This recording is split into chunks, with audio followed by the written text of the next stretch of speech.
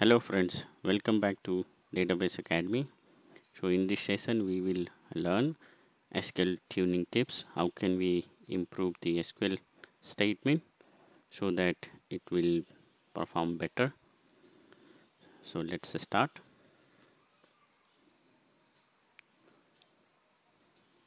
Okay, so the requirement is like when we want to fetch the data from some table, there are some conditions like either we need to fetch the department from department 10 or from the department 20 only.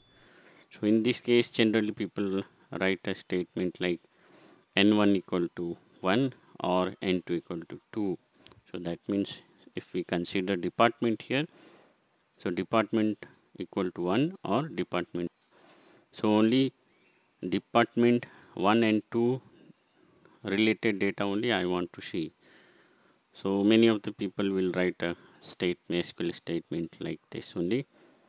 So department equal to 1 or department equal to 2. How can we improve this SQL statement? So we can write a same SQL statement like this. So we can use fetch the data from the employee table. We can fetch the data from the employee table for department number 1 and union all, and again fetch the data from the employee for the department number equal to 2. So this way we can improve the performance. If we use union all, if we have index on a column like n1, the index will be used here. But if we use OR condition, then index will not be used. Let's see the another example. How can we tune the query? So let's see, we have another query where we want to fetch the column from the T1 table, T2 table and T3 tables. And we have joined the T1 table ID equal to T3 tables, T3 ID column, and again T1 ID is joined with T2 ID columns. And then we have mentioned that T3 ID greater than 6. How can we tune this query? We can write this query in a different way which will improve the performance here. So what we have done, we have write a two statement here. So the first is select a statement fetching all the data from the T1. Okay, because here in the select statement we need T1 data and T3 columns. So T1 columns and T3 columns. So that's why we have fetching here from the all the columns from the T1 table. So what we have done here, T1 and T2, we have make a join condition here, and we have just given an alias here, and another select statement from the T3 tables where we have mentioned the ID is greater than 6 here. So in the select statement we are fetching only those records which are greater than 6. So now in the upper select statement we have joined with this T12 ID and T3 IDs. So this way it will improve the performance of a select statement.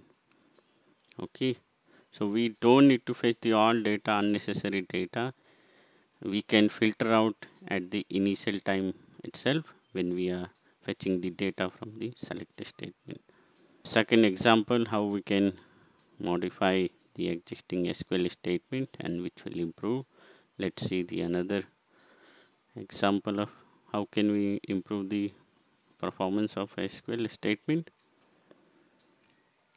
So here let's see, we have a select statement and here we are using a group by clause. Okay, so we are fetching the column from the T1 ID, T1 n column and pad column, and we are fetching the sum of the n column.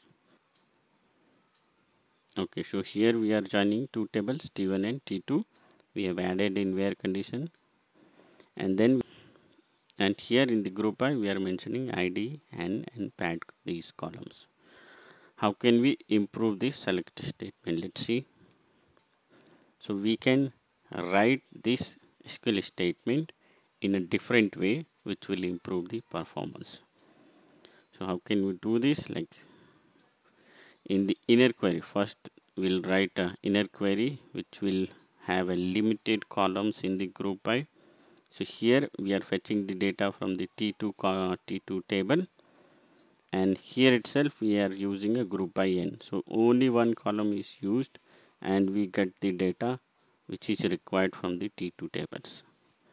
And now we are joining this T1 and T2 here in the where condition, and in the select statement we are fetching all the columns which are required in the previous select statement.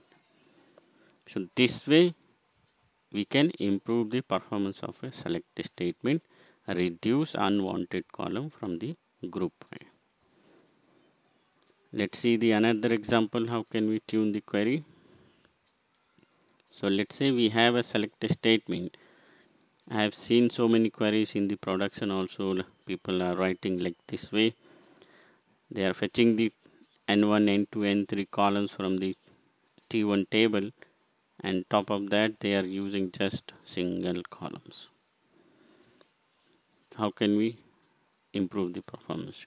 So we should use those columns which are required. So here we can write a select n1 from the T1. We can further improve this query. How can we do this? We just remove the inner query. We just use select n1 from the T1. So this way we can improve the performance of the select statement, reduce unnecessary column or expression from the select clause or subquery, inline view or regular view. Let's see the another example. How can we improve the performance of a SQL statement? So let's say here we have a select statement where we are fetching the data from T1 and T2 using union all, and after that we are applying that we want the ID data from ID data which is equal to 1. So how can we improve this? We can write this select statement in a different way to improve the performance of a SQL statement.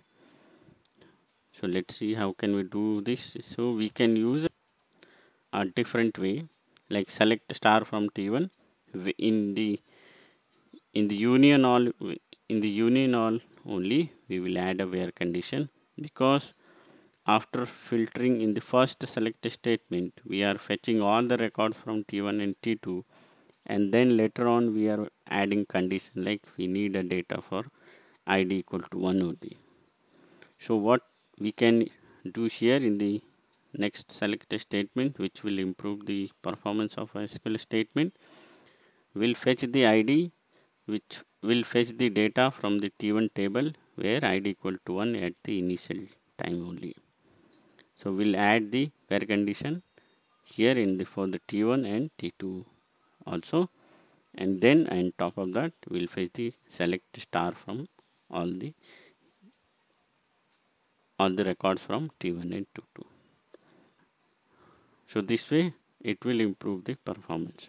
So we should the purpose of this filter push down is to push restriction inside the view or inline view that can be merged. Okay, we should always try to get the limited data which is required.